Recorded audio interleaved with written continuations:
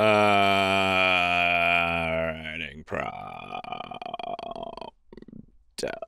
You have vampiric blood running through your veins. However, that blood comes from quite a few generations back. So all it really means is that you like eating meat, can't swim, get mildly annoyed by religious architecture, and get sunburned really easily. Babe, that's just the Irish. In futuristic sci-fi stories, do you think that with all this crazy tech, we as humans fixed Earth's orbit and rotation?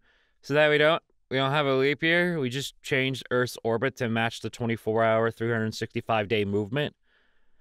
I'm sure there's catastrophic reasons why we can't do that. I'm sorry for not mentioning bogs, swamps, mires, and murky waters lately. It'll probably happen again. I'm so mentally stable you can park a horse in my brain. Bestie, I fear this is something not someone stable would say.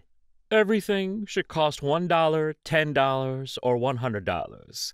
A drinky drink is $1, a t-shirt is $10, rent is $100.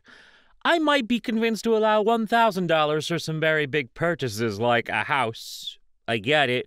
You're running a business. I'm not unreasonable. Imagine if there was a case of Pokemon taking a kid.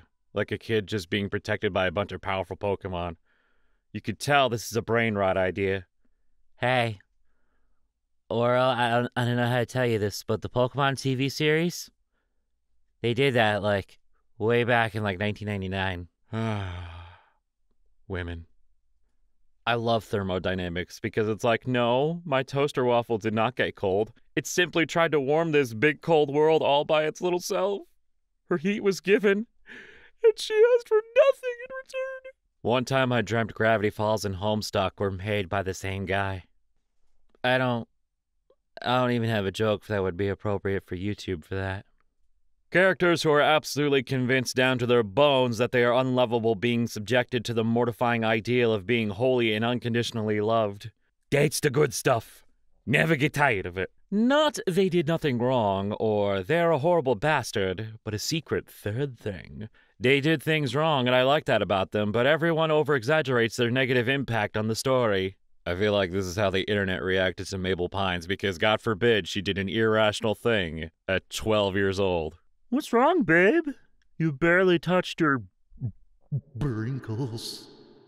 Yes, your world building is thorough, your geography meticulous, your plotting elaborate, and your characterization nuanced. But answer me this. Is there a fucked up little guy? My girlfriend is turning 32 soon. I've told her not to get her hopes up. After all, I say, we're only going to celebrate it for half a minute. When she asked what in the world I was talking about, I pointed out, this is your 32nd birthday. Jeff, you really gotta change your URL. Thesaurus.com, save me! Aid me! Assist me, thesaurus.com! How the fuck do I have gifted kid burnout? I was an art kid! I guess it's fair to say it's just kid burnout.